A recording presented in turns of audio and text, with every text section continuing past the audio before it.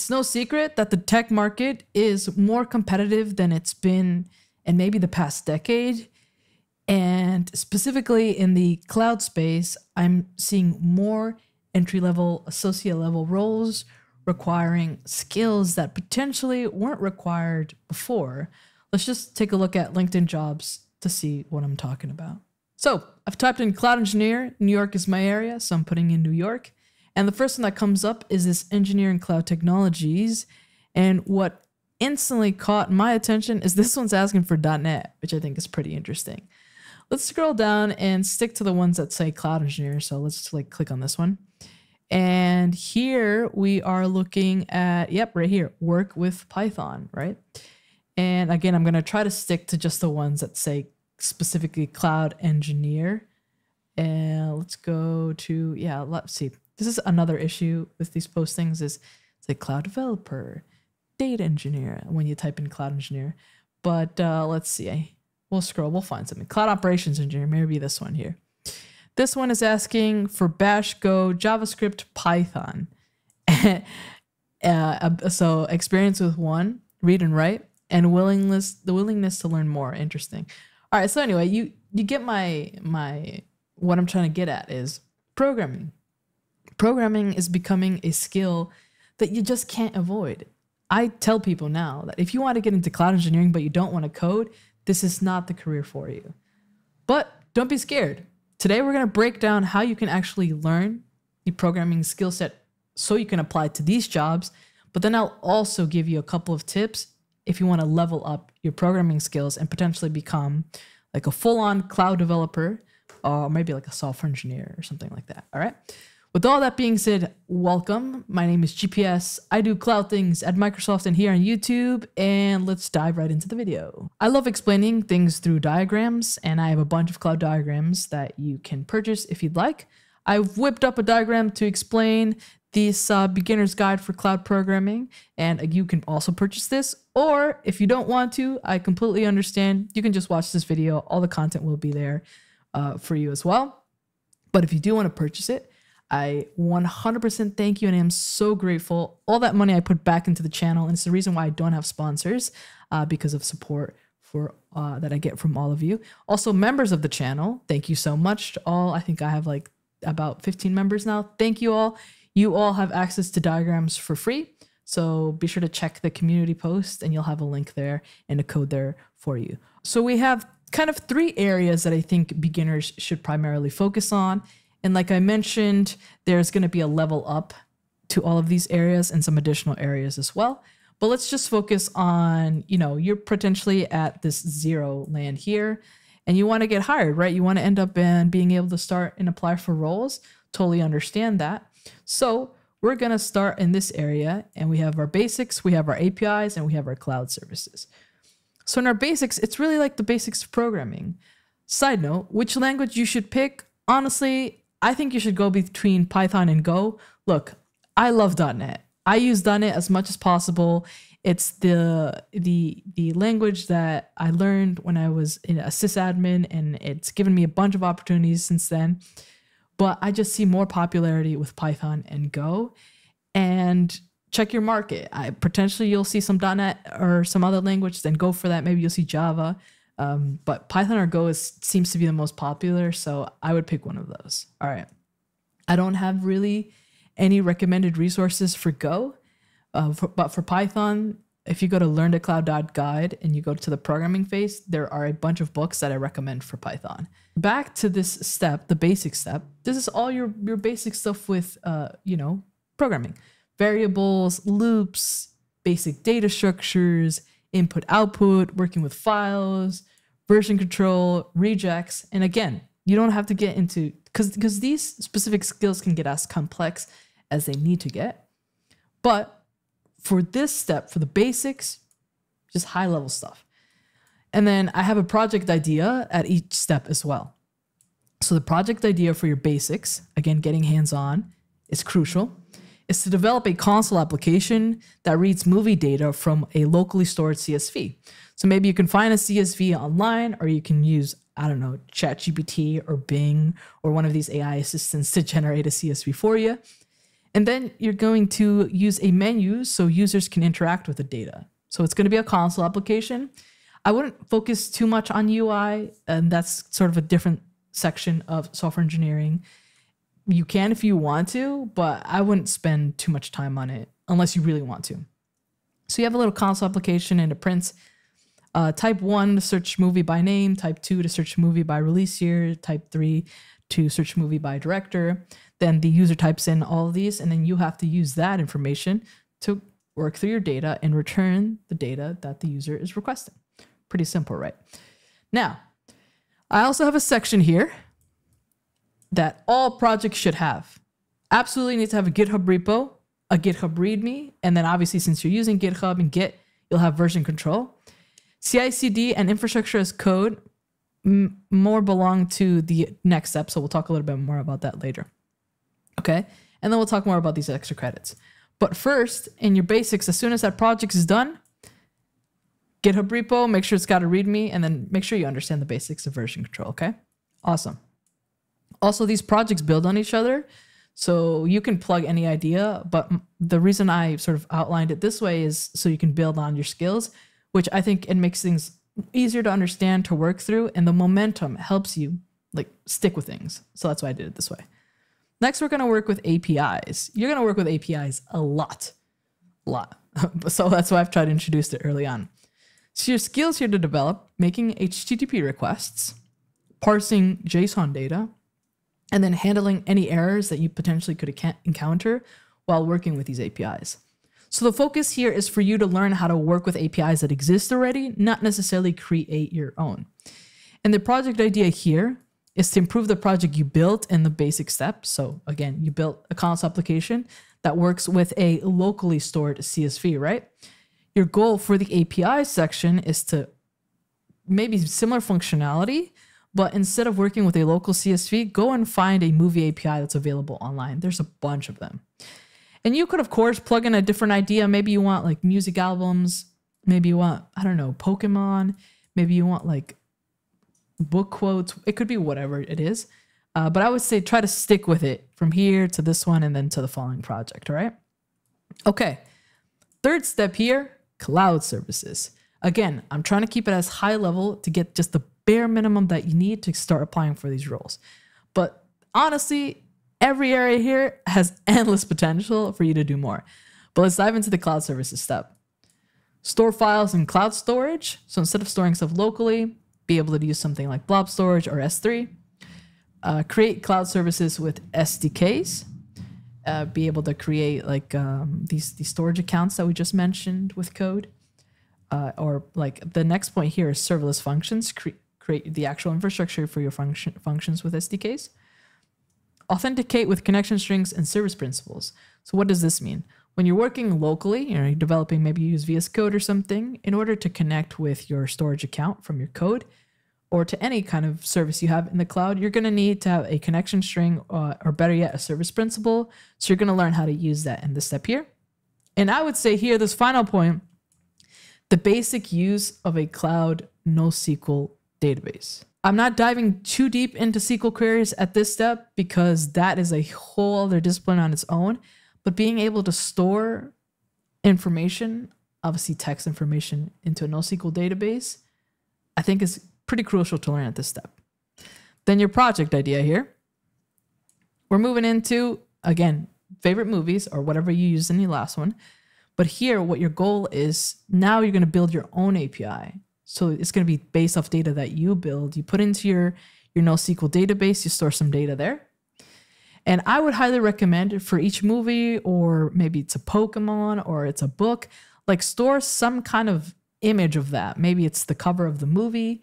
Maybe it's like, I don't know, some kind of poster or the photo of a Pokemon or the photo of your author if you're working with books, whatever it is. But store an image of that in cloud storage, right? And then in your database, for the item of the movie, have the link of the URL of the image that's in cloud storage as the, so you'll have like an item will be movie and then movie image, and then the value would be the URL, right? And then create a function that's get movies, and that's going to return JSON. All the, I put quotes, I'll have to update this. All the movies information into your, returns it to the client, right? And then make sure it returns that URL for the movie cover, or again, whatever you plug in here. And then get movies by year. And this is going to return, again, a JSON list, but only of movies that were released in that year that's provided by the client. So the client will go to your API and it'll be like / get movies by year.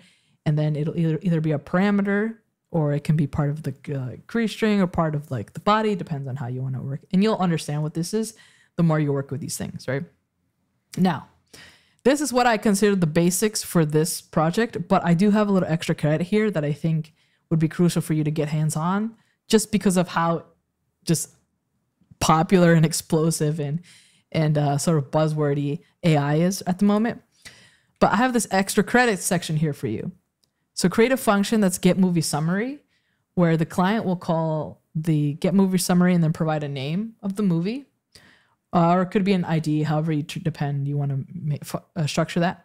But it's going to return a summary that is generated by AI. So go find a cloud API, AI API that you can have it generate a movie summary based off the title of the movie and then other data that you could potentially provide it, and then return that summary via your API. I think that would be pretty neat. So this is the absolute basics. From here, you are pretty much in a good position to start applying the things. And go apply. Now, I mentioned DevOps practices. All projects, again, should have these things here. So you'll have repos. And at this point, you'll have like 3 projects in your GitHub, right? Each one will have a README, each one will have version control. And then CI/CD and infrastructure as code makes sense more so for the API project and then the cloud services project. So keep that in mind. Now, extra credit in this phase here, blog post, maybe you can make a video, you share it to socials, share it to Learn to Cloud Discord. Earlier today, someone asked me like, hey, I have some code. I was wondering if I could get some feedback on it.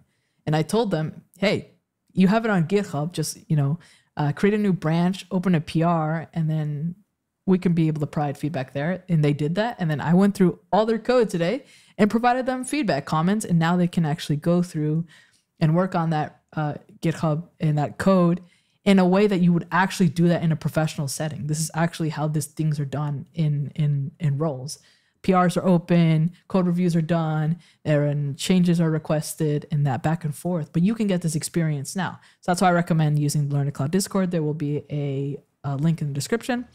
If you go to any tech meetups, maybe display, show off you do a lightning talk, show off your project, and then maybe even open it up for open source projects maintenance, potentially.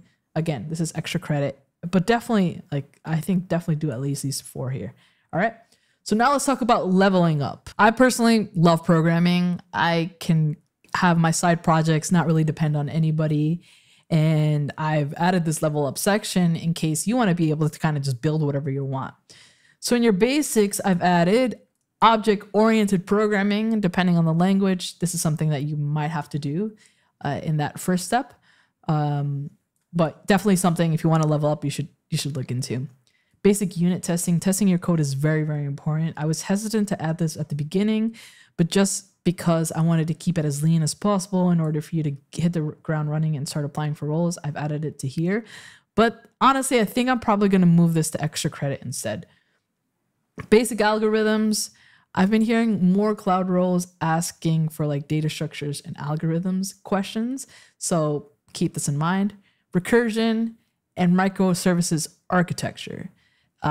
Your own personal projects, you can create them with microservices. I'm more of a fan of serverless, but these are things that, microservices, containers, messaging that do get asked. Is more so for higher level roles, I guess with more experience, or potentially even like DevOps focused roles in terms of like containers and orchestration, but something to keep in mind. I personally don't dabble too much in it. More so serverless, but yeah, something to keep in mind in terms of leveling up. Okay, next, API section. Build a full RESTful API. In the API section, in the just the bare minimum one, I recommended to create an API, but there's no like deleting, there's no adding in your API. There's just really just displaying and some querying. So building a RESTful API will have all those CRUD functionality. So I think it's important to also have that as a skill there.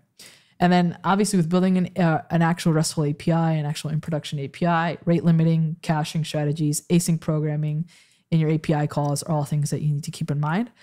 And authentication authorization with APIs. Maybe you want to make that people can only access your API with a API key or something like that. This is the skill for that. In the cloud services data, I added the transform data with cloud AI services. Just level it up here. I did add it as extra credit, which we spoke through a little bit, but here's just, there's tons of other things. Like maybe you can have the summary be generated like an audio MP4 that people can download instead, something like that, right? Modeling data, NoSQL database. You're going to do a little bit about in the cloud services project, but here diving deeper, fully understanding the difference between stuff like when would you use NoSQL versus like a relational database. Creating different types of data, different databases for different data, like different collections in your database for your different data, and stuff like that, I think is important. Embedding information within, there's so much you can do here. Look into that. Auto scaling, load balancing, important concepts for you to definitely understand at all levels, but actually getting hands on with it is like different, right? It's kind of hard when you don't have traffic. So definitely share your projects. Again, share it in the Discord. You can get some traffic there. Key Vault integration, saving your passwords, any secrets in Azure is called Key Vault. I don't know what it's called in other services or in other platforms, but all of them have it. It's just better to save it instead of using like connection strings, like a local .settings.json file. For your secrets, it's better to use something like Key Vault, all right? And then messaging. If you're using microservices, if you have different services that need to communicate with each other, messaging will be something important for you to take a look at. So things like events, things like queues, something to dive deeper into. I've added a databases section here. So understanding SQL queries, select, insert, delete, select, insert, update, and delete, which I mentioned in the RESTful API. These are things we would only really use select, really just select in the basics, I guess the bare minimum version, but here really diving into all these, and then understanding data models and relationships, again diving deeper into this. CRUD operations with code, so learning how to delete, select, insert, update, I guess it should be create, read, update, and delete your SQL or your data with code, I think is important too. And then with databases, optimizing things like indexing and querying, transactions and concurrency control. And then for the database infrastructure itself, scaling and replication strategies, something to look into. And finally, when it comes to the DevOps area, containerize your application, orchestration, and then you can add tests to your CI/CD, which are things I feel like will level up all of your projects. Containerization, since you're using a serverless API, isn't necessary. But maybe you turn your API into actually, you have something different for your storage and you have something different for your API, and then you can containerize. Orchestration is kind of hard to get hands on unless you have like a bunch of different services. But at the minimum for this leveling up, containerize, and then add tests to your CI/CD. I had mentioned adding tests in the basics. So these tests, make sure tests are actually part of your pipeline. So when you push code, they run through tests before they're actually merged into anything, all right? And that's kind of it for this video. I will have, again, the link to this diagram available, or you can just watch this video, pause, take screenshots, whatever it is. It'll be in the description. And let me know what projects you're working on. Hopefully it was helpful, and I'll see you in the next video.